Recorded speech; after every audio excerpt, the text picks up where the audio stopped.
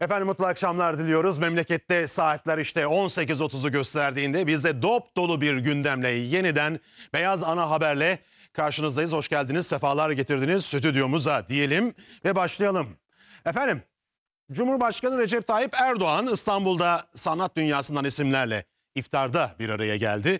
Dolmabahçe Sarayı'ndaki iftara Hülya Avşar'dan Orhan Gencebay'a, İbrahim Tatlıses'ten Bülent Ersoy'a kadar birçok ünlü isim katıldı. İftar öncesi kısa bir konuşma yapan Cumhurbaşkanı Erdoğan verdikleri desteklerle sanatçıların yanında olmayı sürdüreceklerini vurguladı. Esasen sanatçı toplumun aynasıdır. Toplumun birikimi, zevki, derdi, hayali sanatçısını biçimlendirir. Cumhurbaşkanı Recep Tayyip Erdoğan İstanbul'da sanatçılarla iftar yemeğinde buluştu. Eşi Emine Erdoğan'la birlikte konukları karşıladı. İftar saati yaklaşınca araçlar tek tek yanaştı Dolmabahçe Sarayı'nın kapısına. Orhan Gencebay hayat arkadaşı Sevim Emre ile geldi. Hülya Avşar yalnız, şarkıcı Demet Akalın'sa birlikte yaşadığı Okan Kurt'la geldi iftar davetine. Dolmabahçe Sarayı'nda ünlüler geçidi vardı. Cumhurbaşkanı Tayyip Erdoğan iftar yemeği öncesi kürsüye çıktı ve kısa bir konuşma yaptı. Konuk sanatçılar dikkatle onu dinledi. Türkiye bir dönemine damga vuran geçmişiyle bağlarını tümüyle kopartma anlayışının en büyük bedellerinden birini kültür ve sanat alanında ödemiştir.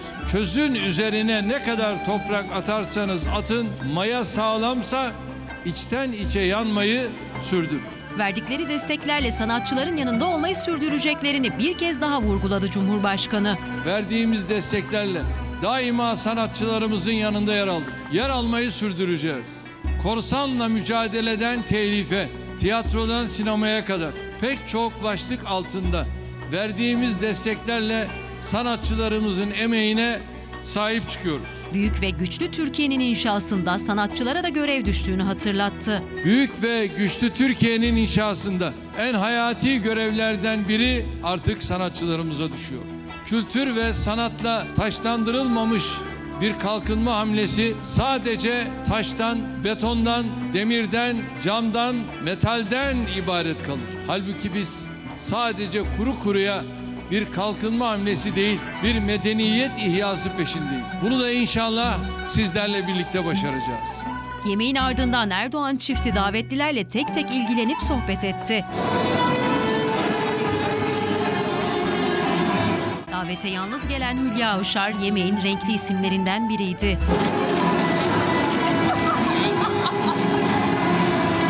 Diva Bülent Ersoy makyajı ve kıyafetiyle yine dikkat çekti. Erdoğan çifti Hülya Koçyiğit ve Orhan Gencebay'ı yanlarına alarak fotoğraf çektirdi. Cumhurbaşkanı Erdoğan, İbrahim Tatlıses, Tamer Karadağlı, Metin Şentürk gibi isimlerle de ayrı ayrı sohbet etti. Ve efendim CHP Genel Başkanı Kemal Kılıçdaroğlu o da dün akşam Demokrasiyi Güçlendirme Derneği'nin iftar yemeğine katıldı. Bu ülkeye gerçek anlamda demokrasiyi getirmek istiyoruz diyen Kılıçdaroğlu oy kullanacak seçmenlere çağrı yaptı. Ne demek demokrasi? Ben düşüncelerimi özgürce ifade edebilmeliyim. Gazeteler, yazarlar özgürce yazılarını yazabilmeli. Hakimler vicdani kanaatlerine göre ve hukukun üstünlüğüne göre karar vermeli. Bir kişiden, bir makamdan, bir yerden gelen talimata göre karar vermemeli. Demokrasi vurgusu yaptı, üstü kapalı iktidarı eleştirdi. Bu ülkeye gerçek anlamda demokrasiyi getirmek istiyoruz. Gerçek anlamda özgürlüğü getirmek istiyoruz. CHP Genel Başkanı Kemal Kılıçdaroğlu İstanbul'daydı. Belediyenin projelerini inceledikten sonra Demokrasiyi Güçlendirme Derneği'nin iftar yemeğine katıldı. Benim sorumluluğum var, ben bunu biliyorum, farkındayım.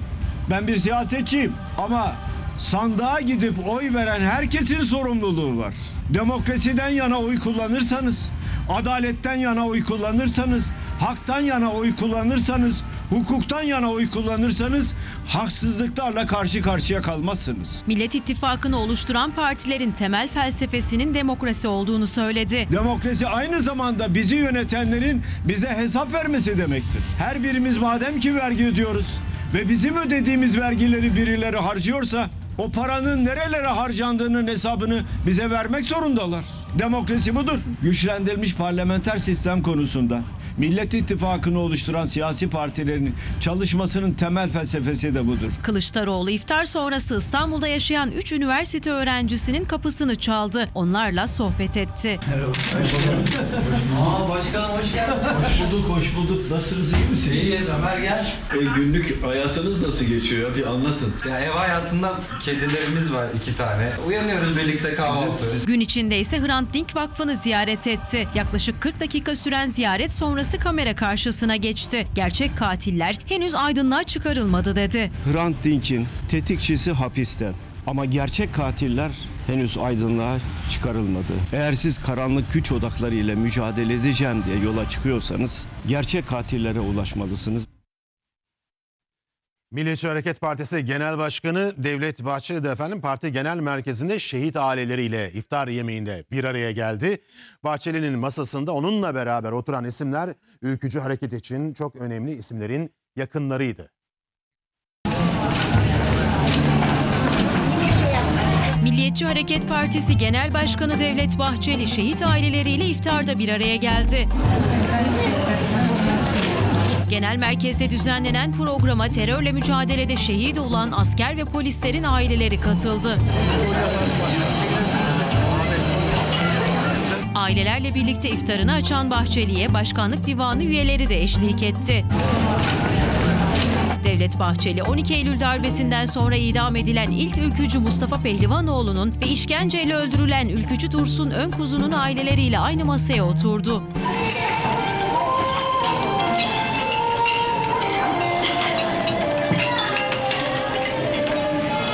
İftar sonrasında şehitler için dua edildi. Ya Rabbi, Ya Rabbi, ilahi Ya Rabbi. Konuklarla selamlaşan Bahçeli iftar yemeğinin ardından hatıra fotoğrafları çektirdi. Bir televizyon kanalında gündeme ilişkin soruları yanıtlayan İYİ Parti lideri Meral Akşener, Millet İttifakı'ndaki aday tartışmalarından seçim yasasına, hayat pahalılığından emekli maaşlarına kadar birçok konuya değindi. Herkesin merak ettiği Millet İttifakı seçime tek adayla mı gidecek sorusu var malumunuz. Bu soruyla ilgili düşüncelerini de açıkladı. Cumhur İttifakı çok merak ediyor bizim adayımız. Cumhur İttifakı'nın adayı Sayın Erdoğan'sa eğer adayımız Sayın Erdoğan'dır diyen Sayın Bahçeli. Sayın Erdoğan ve arkadaşları bu adayı çok merak ediyorlar ise, rakibini merak ediyor ise derhal bir seçim kararı alsınlar. Hemen biz de açıklayalım. Ondan sonra rakibini tanımış olsun Sayın Erdoğan eğer kendisi adaysa. Adayı merak ediyorlarsa seçim kararı alsınlar dedi. Yeni seçim yasasına tepki gösterdi. Bu yeni seçim yasasıyla gene ittifak içinde giriyorsunuz ama oylarınız birbirine yazılmıyor. Dolayısıyla o oylar hiç kimsenin işine yaramıyor. Bu ama Cumhur İttifakı içinde geçer. İttifakların birbirine olan faydası ortadan kalktı. Bu kanun geçiş meselesi bizim aramıza fitne koymaktı. Asıl fitne odur. İYİ Parti Genel Başkanı Meral Akşener, KRT'de gazeteci Çiğdem Akdemir'in konuğuydu. Gündeme ilişkin sorulardan biri de altılı masaydı. O masada tek adayın çıkması lazım. Ben bunu tecrübem ışığında söylüyorum. Tabii ki şart koşamam. O yani ahlaki değil ama hiçbir şey istemeyen bir şahıs olarak bunu söylüyorum. Hayat pahalılığına dikkat çekti, sözü emekli maaşlarına getirdi. Açlık sınırı 4 kişilik bir aile için 4.927 lira. Yoksulluk sınırı 16.052 lira. 1.500 lira, 1.900 lira, 2.200 lira gibi emekli maaşları vardı. Bunu 2.500 liraya çıkardılar. Bir adım. Ama ısrarla söylüyorum. En düşük emekli maaşının asgari ücret kadar olması lazım. Akşener'in gündeminde emeklilere yılda 2 kez verilen bayram ikramiyeleri de vardı. $250 karşılığı olan paranın 3.700 liralık bir rakam olması gerektiği, öbürü de 2.800 lira tefe tüfeğe göre. İkisinden birini yapın kardeşim demiştim. Emeklilerden inanılmaz bir geri bildirim oldu. Söyledikleri şu: 3.700'den aşağı olmaz. Bayram öncesi çok sıkıntı çekiyoruz biz. Mümkünse 4.000 liraya tamamlasın iktidar bunu, 4.000 lira bize bir emekli ikramiyesi, bayram ikramiyesi versin diyorlar. İçişleri Bakanı Süleyman Soylu İstanbul'da fuar açılışına katıldı. O da sahurdaysa Trabzonlu hemşehrileriyle buluştu. Gündeminde terörle mücadele, hedefinde ise Amerika Birleşik Devletleri vardı. Nasıl Doğu ve Güneydoğu'ya huzuru getirmişsek Amerika ve Avrupa'nın elinden Suriye'yi de Irak'ı da kurtaracağız dedi Soylu. Allah şahidimiz olsun. Nasıl Doğu ve Güneydoğu'ya huzur getirmişsek Amerika'nın ve Avrupa'nın elinden Suriye'yi de Irak'ı da kurtaracağız, oralara da huzur getireceğiz. Hiç merak etmeyin. Bizi engelleyemeyecekler. İçişleri Bakanı Süleyman Soylu hem iftar hem de sahurda İstanbul'daydı. Esenler'deki iyilik fuarının açılışında bir konuşma yapan Bakan Soylu batılı ülkeleri eleştirdi. Biz etrafımızdaki coğrafyaya sahip çıktık diye bizi eleştiriyorlar. Dünyada zulüm kurmak isteyenlere fırsat vermeyeceğiz. Çocukların saçlarını siyah, tenlerini siyah diye, saçlarını sarı, gözlerini mavi, gözlerini yeşil diye ayırmayacağız. Sahurdaysa Trabzon Dernekleri Federasyonu Gençlik Kolları Başkanlığı tarafından Gazi Osman Paşa'da düzenlenen programa katıldı. Amerika'nın hazırladığı dış politika raporunu eleştirdi. Türkiye FETÖ ve PKK'ya haşin davranıyor. Onlar terörist değil. Onlar siyasi tutuludur. Yani biz onları siyaset sebebiyle tutuklu hale getirmişiz diyor. İçişleri Bakanlığı'nı eleştiren büyük bir paragraf açıyor. Bir PKK'ya ve FETÖ'ye karşı şiddetle mukabele ediyormuşuz. Dünyadaki uyuşturucu trafiğinden Amerika'nın sorumlu olduğunu söyleyen Bakan Soylu, raporda LGBT'ye yönelik yazılanlara da tepkiliydi. Amerika şöyle istiyor. Dünyanın her yerinde erkekler evlensin, kadınlar evlensin. Ya siz evleneceksiniz, Türk kavmi gibi olacaksınız. Ben size ne diyorsunuz? Bizi bırakın. Türkiye huzurlu bir hale gelmiş ve bu huzurlu hale gelmelerinden de bunlar rahatsızlarmış. Sizin bizim hakkımızda rapor yazmanız değil de biz sizin hakkımızda rapor yazarsak esas yandı gülüm çetiri. 15 aylık bebekleri Osman efendim hastalanınca Karaca çifti çocuklarını hemen doktora götürdüler. Doktor da gerekli bazı tetkikleri yaptıktan sonra teşhisini koydu. Minik çocuğa da bir ilaç yazdı. Baba Mustafa Karaca ailesini eve bıraktı, eczaneye gitti ve reçeteye yazılan o ilacı aldı. Fakat şifa arayan aile bir hata sonucu az kalsın küçük çocuklarını kaybedeceklerdi efendim. Çünkü 15 aylık bebeğe verilen ilaç bir antidepresandı. Çocuk doktorunun yazmış olduğu ilacı yerine uyku ilacını eczanenin vermiş olduğunu acil doktorlar tarafından tespit edildi.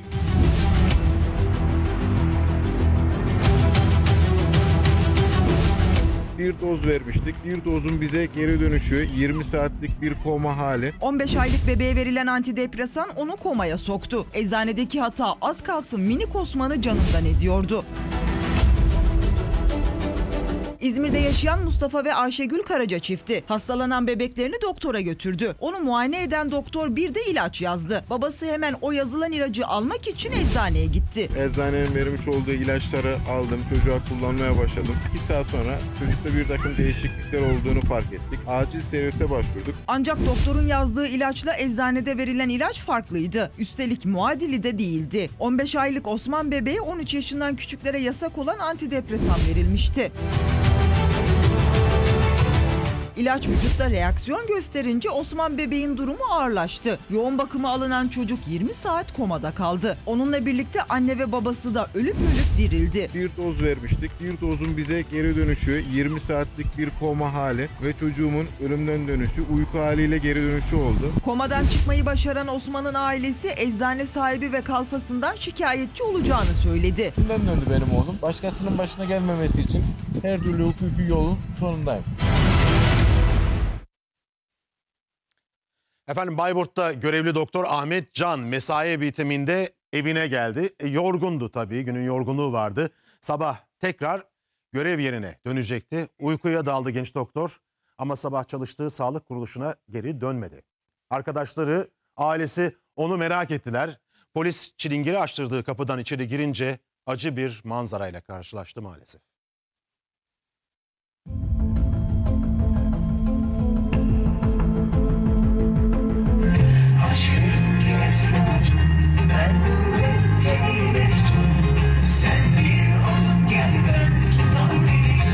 Hayat dolu genç doktor yeni evliydi. Neşeli anlarını sık sık sosyal medya hesabında paylaşıyordu. Ama ondan gelen son haber ailesini acıya boğdu. Doktor Ahmet Can'ın yaşadığı evde cesedi bulundu.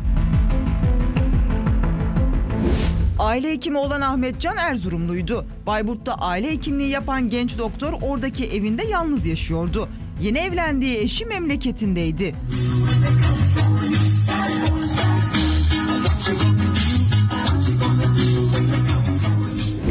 Çalıştığı sağlık kurumunda mesaisi bitince evine döndü ve gece uykuya daldı. Ama bir daha uyanmadı. Ondan haber alamayan ailesi ve arkadaşları hemen polisi aradı. Ekipler çilingire kapıyı açtırıp içeri girince acı manzarayla karşılaştı.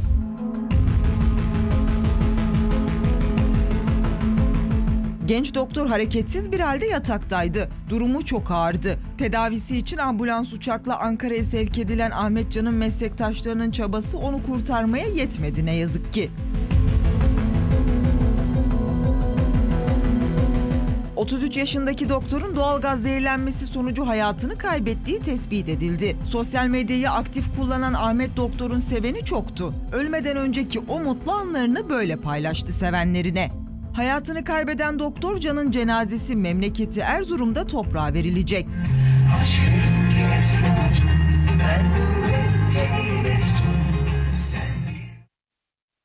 Efendim sadece herhalde çeken bilir. Çünkü tam 3 yıldır ne yemek yiyebiliyor, ne doğru düzgün konuşabiliyor, ne de aynaya, kendisine bakabiliyor. Diş tedavisi sırasında yüzünde sinir hasarı oluşan 49 yaşındaki Nehir Ergül dayanılmaz ağrılarla mücadele etmek durumunda. Gitmediği hastane kalmayan talihsiz kadın derdine bir türlü derman bulamıyor.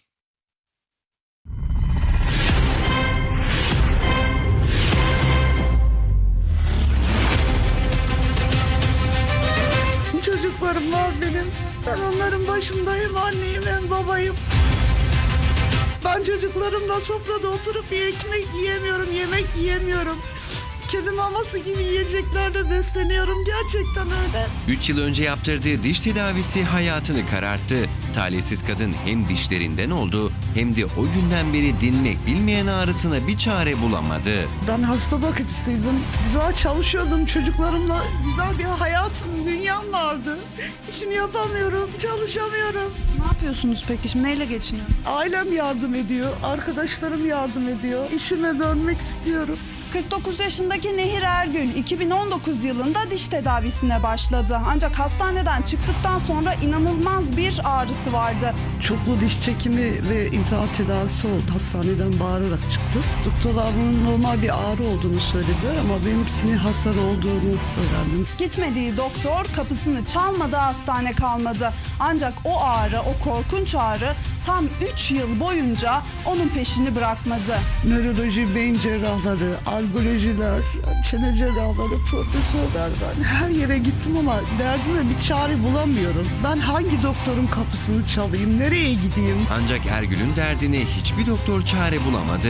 Beyin ameliyatı olmam gerektiğini söylüyorlar. Kulak arkasından girilip ameliyat olmam gerekiyormuş. Ve bu ameliyat sonrası da yüzüm felç kalacak diyorlar. Geçmeyebilirdi bu ağrı, boş yere felç kalmış olacağım diyorlar. İşlemi yapan doktorsa hiçbir sorumluluk kabul etmedi. Yani sinir hasarı olduğunu söylediler ama yani bunu kendi doktorum hiçbir zaman kabul etmedi. Hastane kabul etmedi. Diş hekimleri odasına başvurdum. Dosyam hala orada duruyor. Savunmayı bile yapmamış doktor.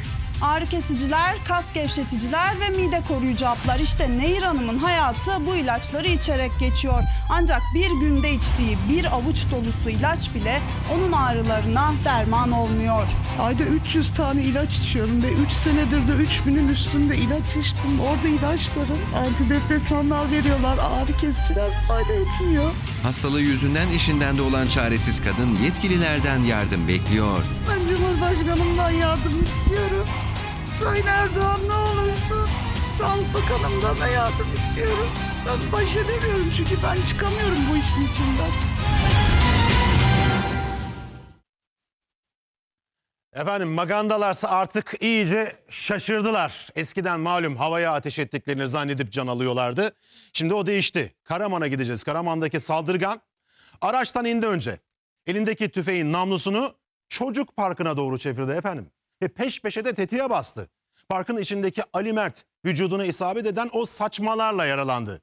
Polisler saldırının ardından hemen harekete geçtiler ve 10 yaşındaki çocuğu vuran o saldırganın peşine düştüler.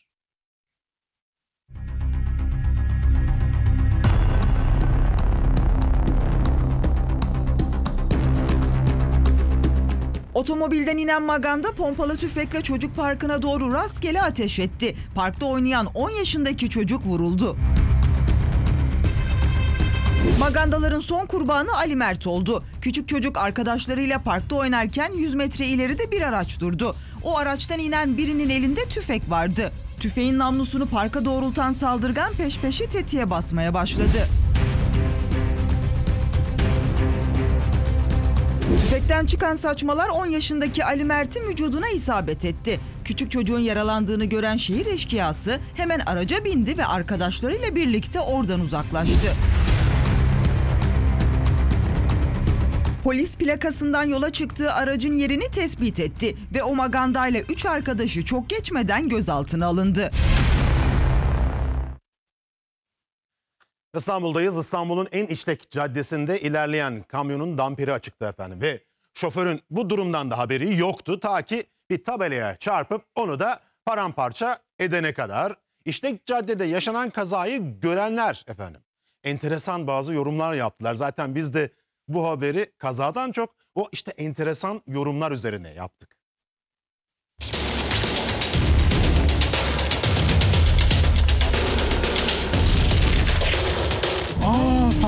Vurdu tabii, şimdi vurdu. Bir dakika, şimdi vurdu, yeni vurdu. Kasası açık gidiyor dedim mi size? İstanbul trafiğinin kalbindeki akıl almaz kazayı görenler gözlerine inanamadı. Ön tarafı da mahvetti bütün tabelayı. Öyle değil canım, o adamın da üstüne düştü herhalde bir şey. Seyrantepe'ten bağlantı yolunda ilerleyen bir tırın damperi açıktı. Ama şoför bu durumun farkında değildi. Ta ki dev tabelaya çarpıp parçalayana kadar. Kazaya tanık olan sürücüler hemen tabelanın altından kaçtı. Ancak sonrasında tabelanın devrilme tehlikesine karşı yol kapatıldı. Kilometreler süren bir kuyruk oluştu. İftara gidecektik, davetliydik ama kaldık. Sağlık olsun, yapacak bir şey yok. Uzun süre bekleyen sürücüler arasında iftarı kaçıranlar oldu. Yapacak bir şey yok. Sahura yetişecek bari. İftara yetişmez.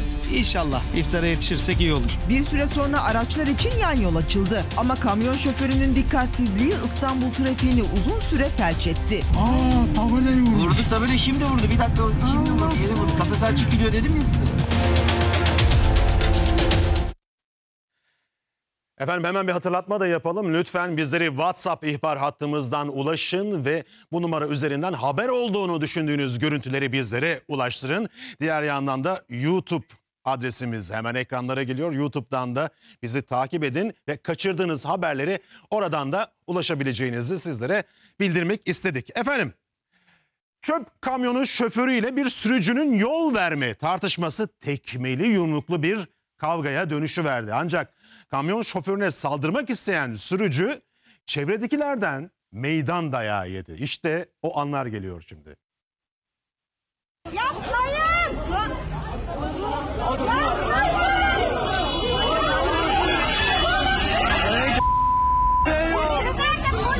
Kadınlar yapmayın, erkekler vurun diye bağırdı. Çöp kamyonu şoförüne saldıran sürücü hem ondan hem de çevre sakinlerinden meydan dayağı yedi. Antalya'da Muratpaşa Belediyesi'ne ait çöp toplama kamyonu şoförüyle bir sürücü arasında yol verme nedeniyle tartışma çıktı. Aracından inen sürücü kamyonun kapısına vurdu, ardından da dikiz aynasını kırmaya çalıştı.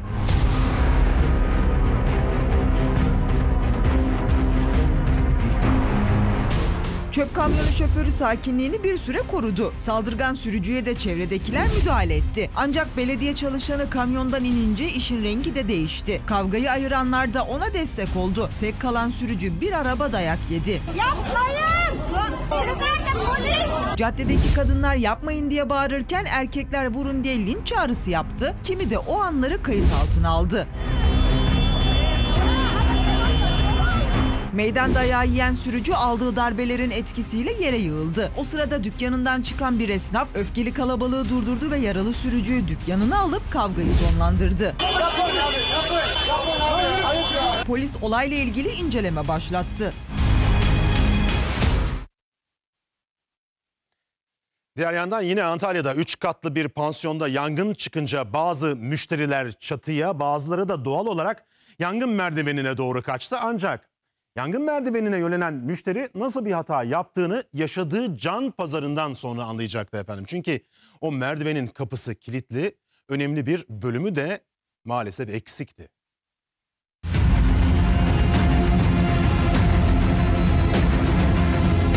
Yangın merdiveni çalışmıyor. Yani giremiyorsun merdivenin içine. Kaldığı pansiyonda yangın çıktı, kaçmaya çalışırken başına gelmeyen kalmadı. Kapısı kilitli olduğu için yangın merdivenine giremeyen müşteri orada da mahsur kaldı. Çünkü merdivenin 1. kattan sonraki bölümü yoktu. Cam sesleri geldi, kırılan sesler.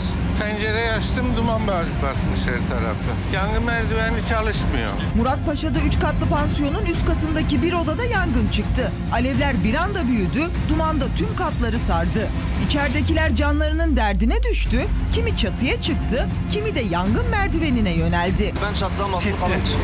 O çatıya çıkarken Fethi Dağtekin yangın merdivenine girmek istedi ama kapı kilitliydi. Ben camdan çıkıp şu 2. katın camı var ya, evet. Oradan çıkıp dış taraftan demirleri tutarak indim. Merdivenin dışından dolandı ama bu kez de 1. katta mahsur kaldı. Çünkü yangın merdiveni yarımdı. Bir süre orada beklemek zorunda kalan talihsiz müşteri yangın merdiveninden itfaiyenin merdiveniyle kurtarıldı.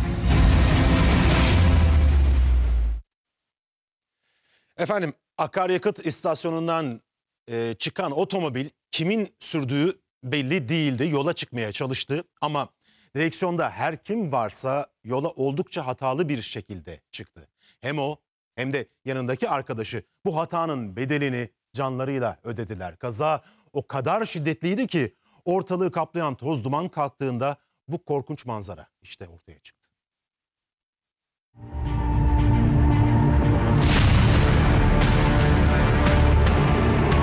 Akaryakıt istasyonundan kontrolsüz bir şekilde çıktı ama hızla gelen minibüsün ikiye böldüğü otomobilden çıkamadı. Demir yığınına dönen araç 2 arkadaşa mezar oldu.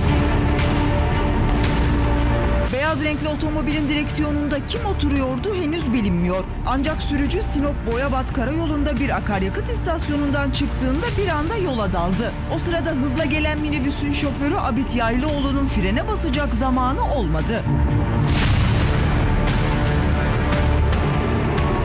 Kaza yerindeki manzara korkunçtu. Otomobil 2'ye bölündü, minibüs de ağır hasarlıydı.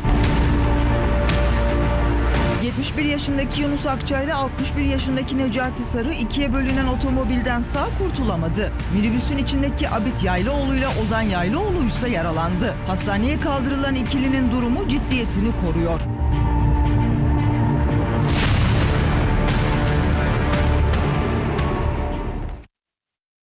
Sevgili izleyenler, uzun zamandır hayalindeki evi arıyordu. O evin ilanını görünce de ailesiyle beraber İstanbul'dan Antalya'ya gittiler. Deniz ve güneşin tadını çıkarmak için o evi almak istiyorlardı tabii ama yıllardır kurduğu hayalinin peşinden koşarken maalesef hayatından oldu. Dönüş yolundaki kazada aile üyeleri yaralıydı. 62 yaşındaki İskender Billur ise hayalini gerçekleştirmek isterken o kadar şanslı değildi.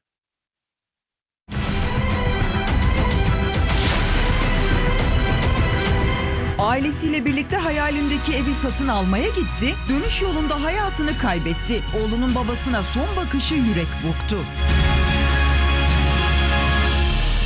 İstanbul Ortaköy'de yaşayan İskender Billur Antalya'da bir ev almayı hayal ediyordu. Ailesiyle birlikte Varsak Mahallesi'ndeki o eve baktıktan sonra dönüşe geçtiler. Ancak araçları bir kadın sürücünün kullandığı otomobille çarpıştı.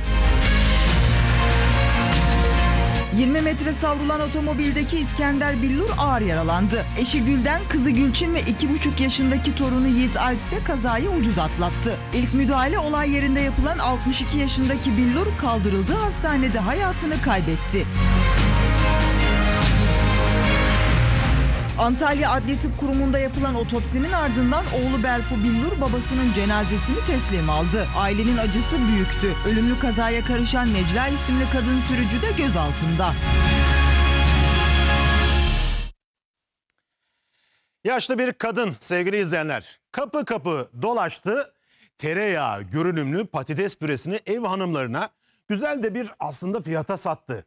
Hatta işi bir adım daha ileri götürdü. Para üstünü dahi kimseye vermedi. Haftaya yine geleceğim, yanında yumurta da getiririm dedi.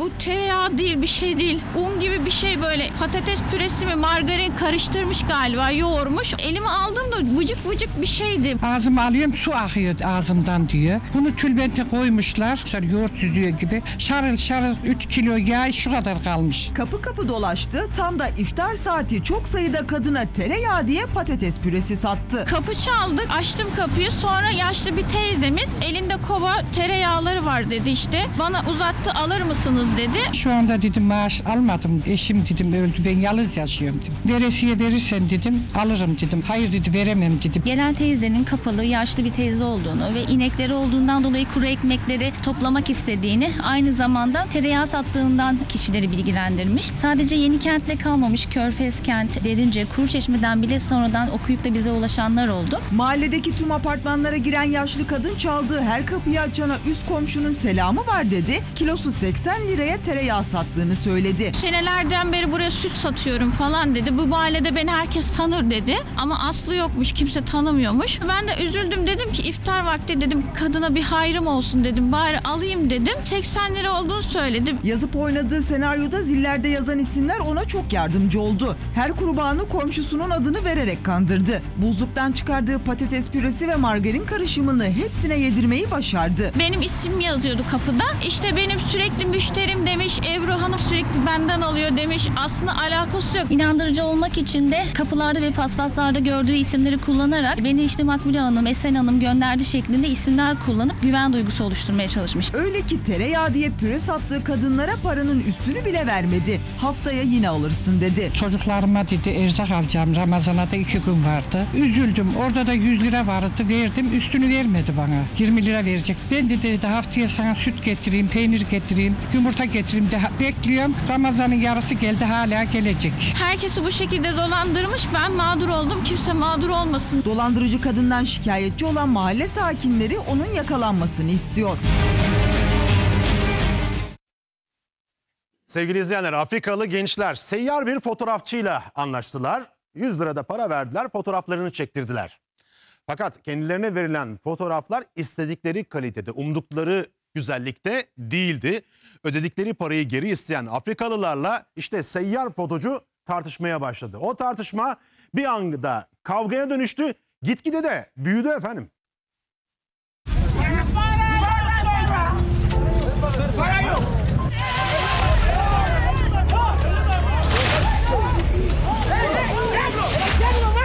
Fotoğrafları beğenmeyen Afrikalı grupla seyyar fotoğrafçılar birbirine girdi, tekmeler, yumruklar havada uçuştu.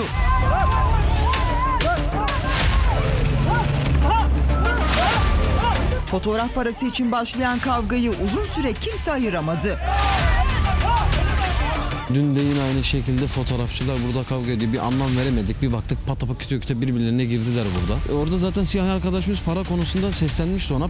Para diye sesleniyorduk. Esenyurt Meydanı'nda para karşılığı fotoğraf çekimi yapan seyyarlar Afrika uyruklu bir grubun fotoğraflarını çekti. 100 lira ödeyen Afrikalılar bazı fotoğrafların bozuk olması nedeniyle verdikleri parayı geri istedi. Ancak fotoğrafçı parayı geri vermedi. Taraflar arasında tartışma çıktı. 100 lira anlaşmazlığı kısa süre içinde kavgaya dönüştü. Her iki tarafında arkadaşları olaya müdahil olunca tansiyon daha da arttı.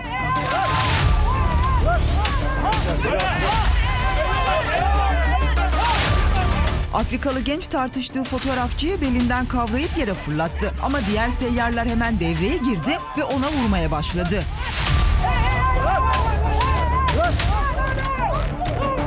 Sonra bir grup daha geldi. Tekrar bir araya geldiler. Yine birbirlerine girmeye başladılar. Sonra çevik kuvvet de tabii geldi. Oraya da müdahale etti. Kavgaya müdahale eden ekipler olaya karışanları polis merkezine götürüp ifadelerini aldı.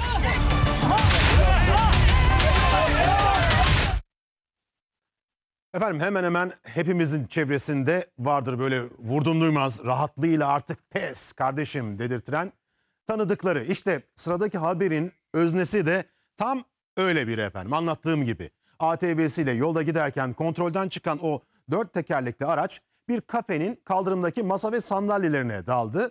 Motosiklet sürücüsü düştüğü yerden kalkınca ne yaptı dersiniz? Kaçtı tabii ki de. Kaçarken de başkalarının hayatını tehlikeye attı.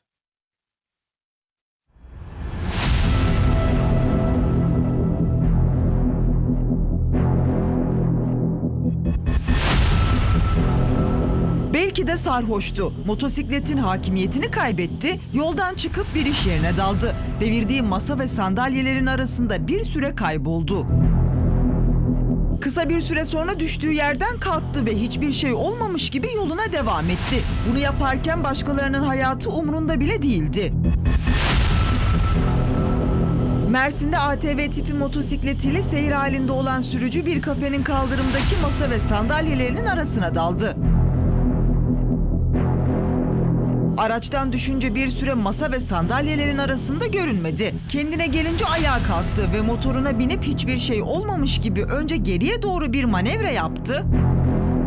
Ardından da önündeki masaya çarpıp onu yola devirdi. Yola sürüklediği o masa bir faciaya neden olabilirdi ama bu durum onun umurunda değildi.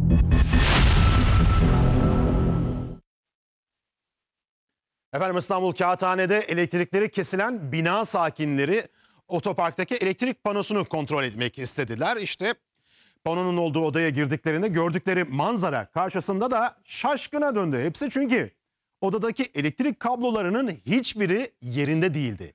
Bina sakinleri işte o zaman anladılar elektriklerin neden kesildiğini. Sırt çantası sırtında, yakasında kartı, kurumsal bir firmadan gelmiş gibi hareket ediyor. Otoparktan girdi, elektrik panosunu eliyle koymuş gibi buldu. Kuyumcu titizliğiyle çalıştı, kabloları bir bir koparıp çaldı. Enerji odasına girdik, yerlerde kablolar, işte tesisatların kapakları mapakları, yani bir düzensizlik var, yani baktık ki soyulmuşuz. Elektrik kesintisi yaşadıklarını zanneden bina sakinleri ise gerçeği sonradan anladı. 3 saat çalışmış hırsız burada. Kağıthane'de bir binada elektrikler kesildi. Şebeke kesti zannettik. Kesintinin kaynağını anlamak için otoparktaki elektrik panosunu kontrol etmeye giden bina sakinleri gözlerine inanamadı. Sonra aşağı indik ki tesisat yerinde yok. Tesisatlar sökülmüş, topraklama hattı sökülmüş. Hemen güvenlik kamerası görüntülerini inceledi. Hırsızı tanımıyorlardı ama sohbet etmişlikleri vardı. Ben kapıya çıktım. Bir baktım karşı binanın merdiveninde duruyor. Ama ben hırsız olduğunu bilmiyorum. Delikanlı dedim, siz burada bu binada mı oturuyorsunuz dedim. Hayır dedi. Ben bu sokağın çocuğuyum dedi. Bizim sokağın seyyar hurdacısı geldi. Onunla muhabbet ederken binayı soymuşlar dedi. Biz sorma dedim filan dedim böyle. O da bize katıldı, konuşuyor. Hırsız sadece o binayı değil, yanındaki apartmanı da gözüne kestirmişti. Hem bizim binayı hem karşı komşu binayı, ikisini de planlamış. Orada da müteahhitin alttaki demirlerini çalmış. Bina yöneticisi ve yardımcısı görüntüleri de alıp hemen polis merkezinin yolunu tuttu. Biz emniyete giderken Nihat dedim, bu hırsızlar dedim biz karakoldayken bir daha gelip girmesin buraya dedim. Benim dediğim gerçek çıktı. Karakoldayız, telefon geldi karşı binadan. Hırsız gelmiş tekrar. Kadın bağırınca kaçmış. Görüntüleri inceleyen polis hırsızın emniyette 23 farklı suçtan kaydı olan 27 yaşındaki Burak Çağatay isimli genç olduğunu belirledi.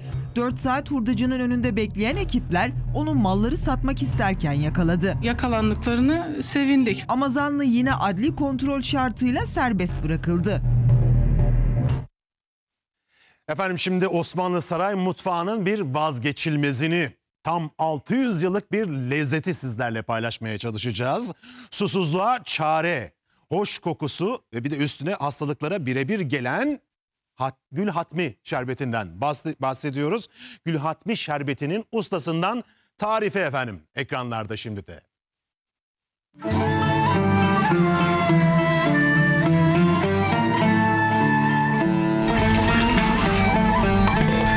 Evet. Şerbet. Beyaz, kırmızı, pembe, mor, rengarenk gül hatmi çiçekleri saray esintisiyle buluştu. Ortaya da böyle muhteşem tat çıktı. Osmanlı mutfağının 600 yıllık şerbet kültürü.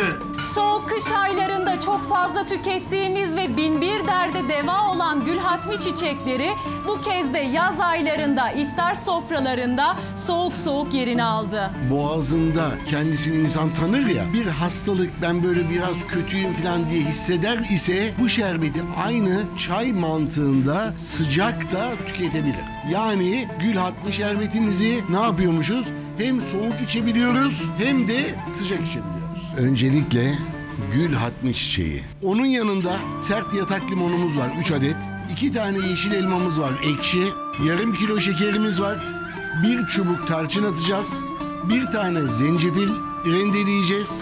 7-8 tane karanfil atacağız. 2 adet de okaliptus yaprağından atacağız. İsteyen hiç şeker kullanmadan bal koyabilir, pekmez koyabilir.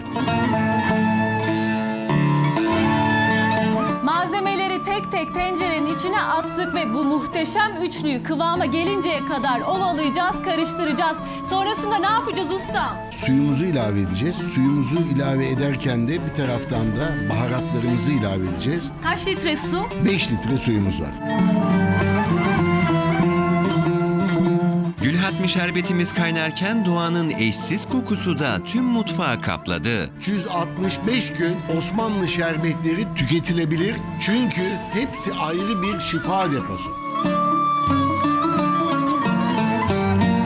Gülhatmi şerbetimiz tamamlandı ancak içmeye henüz hazır değil.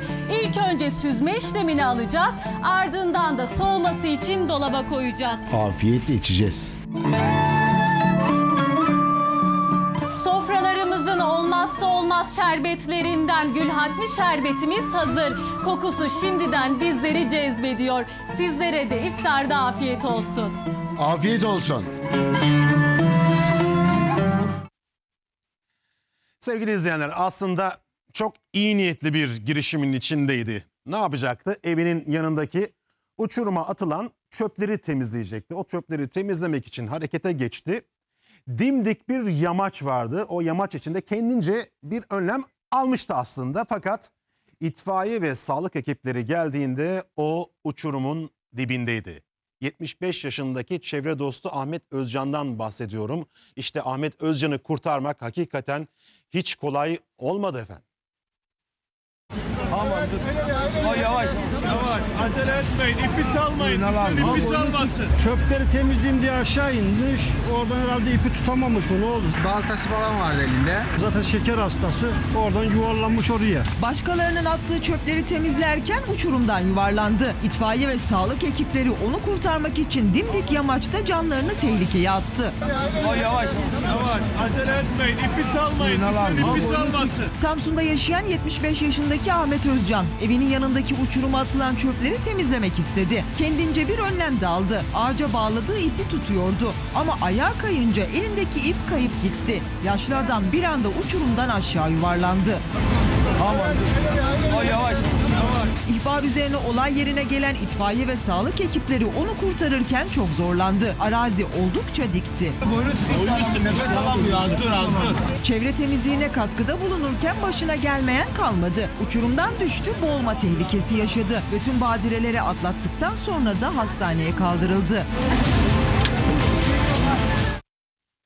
Efendim, reklamların ardından Beyaz Ana Haber devam ediyor. Belki de günün en acı haberiyle maalesef devam ediyor diyelim. 34 yaşındaki Bahattin Özkaya sevgili izleyenler. Artvin'de bir yıl inşaatlarda çalıştıktan sonra memleketine artık Ağrı'ya dönmeye karar verdi. Dün akşam eşyalarını kamyona yükledi aile. Aynı kamyonun içerisine de bindiler. Kahreden haberse sahur saatlerinde aşağı yukarı geldi. Şarampole yuvarlanan kamyondan maalesef ama maalesef kimse sağ çıkamadı sevgili izleyenler. 4 ve 7 yaşlarındaki Manesa ve Baran kardeşler de annelerinin karnındaki 8 aylık bebekte can verdi.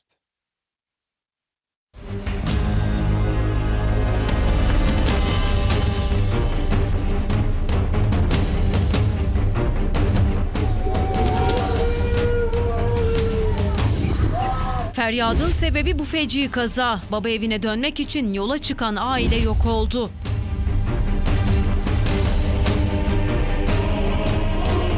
...34 yaşındaki Bahattin Özkaya ailesiyle birlikte bir yıl önce Artvin'in Hopa ilçesine yerleşti. Aylarca inşaatlarda çalıştıktan sonra baba ocağı olan Ağrı'nın Tutak ilçesine bağlı Dikbüyükköy'üne dönmeye karar verdi. 8 aylık hamile eşi Leyla, 7 yaşındaki oğlu Baran ve 4 yaşındaki kızı Menesa'yla eşyaları yükledikleri kamyona bindi. Ama aileden kimse o kamyondan sağ inemedi. Katliam gibi kaza Erzurum-Ağrı Karayolu'nda yaşandı. Eşya yüklü kamyon Mustafa Uluçay'ın kontrolünden çıkınca araç şarampole yuvarlandı. Eşyaların her biri bir tarafa saçıldı. Araç hurdaya döndü. Korkunç kazada araçtan hiçbiri sağ çıkamadı. Annesinin karnındaki 8 aylık bebek de kurtarılamadı. Cenazelerini almaya gelen yakınlarının feryatları yürek yaktı. Kazada ağır yaralanan sürücü de kaldırıldığı hastanede can verdi. Efendim işte ekranlarınızda WhatsApp ihbar hattımız ve Instagram adresimiz var. Lütfen WhatsApp ihbar hattımızdan bizlere ulaşın ve haber olduğunu düşündüğünüz görüntüleri bizlerle paylaşın. Siz bizlerle o görüntüleri paylaşınca biz de kendi içimizde değerlendirip haber olarak sizlere yansıtmaya çalışıyoruz. Diğer ekranda da YouTube hesabımızı az önce gördünüz. YouTube'dan da lütfen bizi takip edin ve oradan kaçırdığınız haberleri tekrar izleyebileceksiniz. Twitter'dan da izlemeyi, takip etmeyi lütfen unutmayın. Böylelikle yayında ve yapımda emeği geçen bütün arkadaşlarımla sağlıklı ve keyifli bir akşam dileyerek İzninizi rica ediyoruz efendim. Hoşça kalın.